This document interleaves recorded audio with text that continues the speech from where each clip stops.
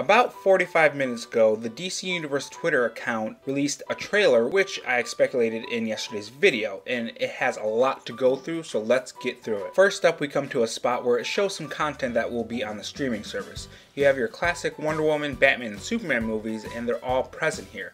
Same goes for the animated content. You have some Teen Titans and not Teen Titans Go, thank God, and also some Super Friends, which is actually pretty surprising. So it seems that there will be some deep cuts from the DC animated library, which will be showcased on this service. It's even going so far to include some of Superman's very first animated shows. Then we get another look at the Robin from the Teen Titans show, followed by some animated versions of the logos that we've previously seen from these new shows, which look pretty cool in my opinion. Now, this next part has me really excited. It includes animated movies. Now, this is a no-brainer because some of DC's best content is animated movies. So the fact that it's all going to be in one spot is amazing. You have your Flashpoint, your Superman, your Batman, it's all here. Next up on the DC content that the streaming service will contain is DC movies, which is revealed in the video where they show a lot of old DC movies, but no DC EU movies. I have tweeted out to them, but there's no response yet, and I'll make sure to tell you if they actually respond to me.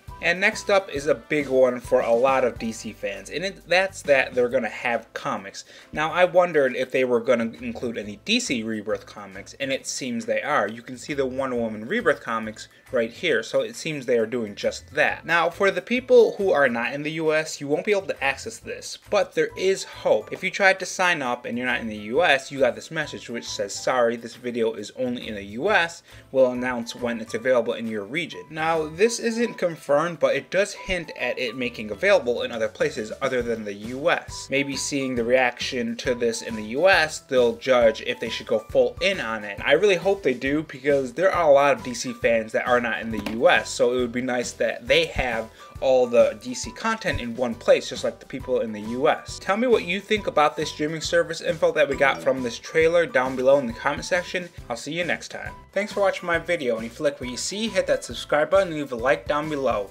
And check out some of my other content that I've recently done.